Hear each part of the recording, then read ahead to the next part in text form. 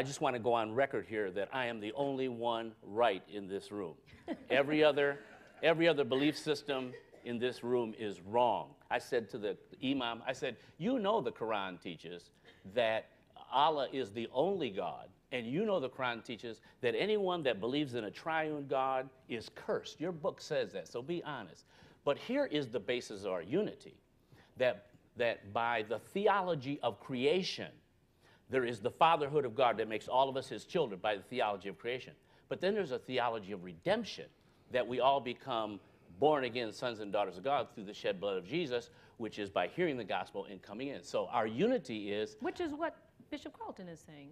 He's saying the same thing that you just said, that we all are sons of God because of what the work that Christ did. By the theology of creation, we are all sons of God.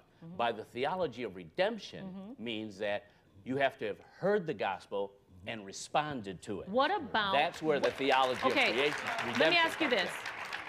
What I always wondered, what about the little man in Tibet, as you said, that tends his garden maybe, 2,000 years ago, where there was no TVs, there was no broadcasting, there was no radio, there was nothing. Right. And he lived a great life, and he was a nice person, and he had one wife, and he did what he was supposed to do, and he never heard of Christ. Sure. What happens to him? What happens to him? Well, does he burn in hell? Well, there's a phrase. Well, first of all, the scripture says in Romans that all men know that there is a God. That's the gift of God to mankind, is that built into his DNA is the knowledge that there is a God. Even through general revelation, Paul says, when you look at this universe, you know there's deity somewhere. You know that. And what is, I agree with Carlton, is that universally, God has put a morality into his creation, that there is a built-in conscience to know right from wrong. Now, I agree that all truth is from God. So in other religions, we call it objective propositional revelation, which means all religions have a measure of truth that matches the gospel. And in another religion, if you embrace that truth, indirectly you're embracing Christ, whether you know it or not, because all truth is Christ. This is the truth of the light that enlightens all men. However, the Bible declares that on Judgment Day, he will judge the secrets of all men's hearts. Personally, Lexi, I don't want anybody to go to hell. I want everybody in heaven, because that's what the love of God ought to be in our hearts. We should not be a people that run around telling people you're going to hell, you deserve hell. No, I don't believe that. I believe God wants everybody to be saved. I believe that we ought to tell everybody that God loves them. But the reality is when that man comes before God, God knows more than I do and you do. Yeah. And there is such a thing, is that the work of God is not constricted to just the church. God can move in the world around the church, in spite of the church. There's nowhere the church goes that God isn't already there. Sure. Because he's a ubiquitous God. He's everywhere. So I can't determine what work God is doing in someone's life and what measure of truth they may know. And on that day, when they look into his eyes and he looks into them, it is God who is the final judge. And so I do leave that to God.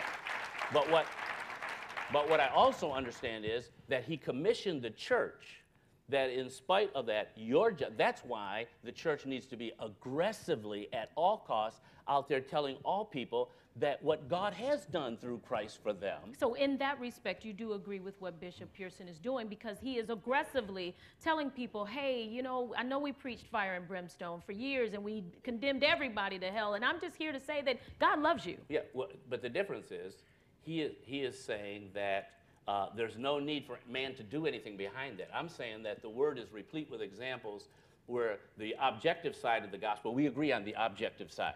Okay. Where we disagree is the subjective side, which not only did Jesus commission them to go tell everybody, then he said, teach them what I taught you and teach them to obey. Teach them to obey. Well, so therefore, obedience doesn't save you. There's a response. That's what I'm saying. Obedience doesn't save you. We teach them to obey. And when I was preaching, and I know exactly what you're saying, I didn't have church folk. I've been around you all my life. We come every week and we hear it, and we shout and we rejoice and we praise God. I can do it with the best and rest of you. But there were no Muslims calling me to hear the gospel. Paul said, always be prepared to give an answer to them who ask you. Nobody was asking me until I started preaching the gospel. The whole Jewish community has embraced me. I preached and packed out synagogues, and I preached Jesus. Not trying to convert them, but trying to convince them. The Muslims, the Hindus, the agnostics, thousands of backsliders, so-called, or hurt church folk have come to me or come to our meetings or write me. I mean tens of thousands, bishops' children, grandchildren's wives. I have a ministry now that I didn't have when y'all liked me. I have a ministry to hurting people that when they introduced me, they clapped like they did for this preacher. But you're afraid to do that now, and I don't need the applause, but I do feel the love for hurting people. And they're saying, what must I do not to be, just to be saved? How can I be loved by your God? And I say, well, he's already loved. He already loves you. Yes. Christianity is not about people coming to God. Christianity is about God coming to people in the Christ person and in the Christ principle.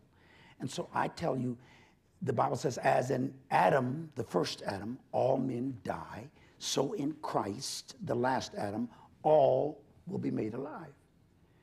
Most folk believe in the first Adam and are devoted to him. But the last Adam, whom we call Christ, you question. Nobody has to believe in Adam to die. Hindus die, Muslims, Jews. But you believe you got to jump through hoops to believe in the last Adam, whose blood, the first Adam's blood didn't atone for anybody's sin. The last Adam, Jesus, washed them away. John Baptist said, behold the Lamb of God, which taketh away the sin of the world. Well, if he took away the sin of the world, then the sins of the world are taken away. But the world doesn't know it. And we who are supposed to be rejoicing don't tell it. We add to it. And so in the simple gospel, and all that stuff about subjective and objective, I just said about the person I'm trying to reach on the street, ain't into that stuff. They just want to know, am I loved? Am I forgiven? Is it all right? And I say, yes. The blood of Jesus washed your sins away. Whether that's Jew, Hindu, Muslim. Now, if Jesus washed the sin away, then the sin is washed away. And God will not hold you accountable for those sins because of Christ. While we were yet sinners, Christ died.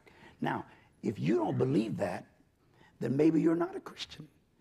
Or maybe you ain't saved if you don't believe it. Since you believe it comes by believing. Most Christians don't believe in the finished work. They believe in your additional work. What we got to do to get them saved. He never told us to get them saved. He told us to preach the good news that God loves you, that your sins are washed away, that you're atoned for and reconciled to God. The ministry of reconciliation. That's all I'm trying to say. That ain't gonna hurt. I don't know why that scares everybody. You know, when I was asked to come and be a part of the event, I came for two reasons. The first one was that it would give me an opportunity to see you again in person. I mean, George Bloomer loves Carlton Pearson. Thank you, sir. Period. And I love you too. That's it. And respect you. The second reason was to not come and converse with you from a scholarly platform, because it is very, very difficult for the creator of a thing to debate a creator of a thing on his creation. You know what you're talking about well. You've experienced that. But to have the opportunity to share with people what I've experienced also. Very good. The message of faith, and to assume that everyone in the church understands inclusion, has rejected you, or what have you, is a wrong assumption. True. When you sat on this platform tonight and you said, are you still holding on? The place erupted. That's the Carlton we know and love. That's the Carlton we know, we love, we cherish. No one can take that from us. Nobody.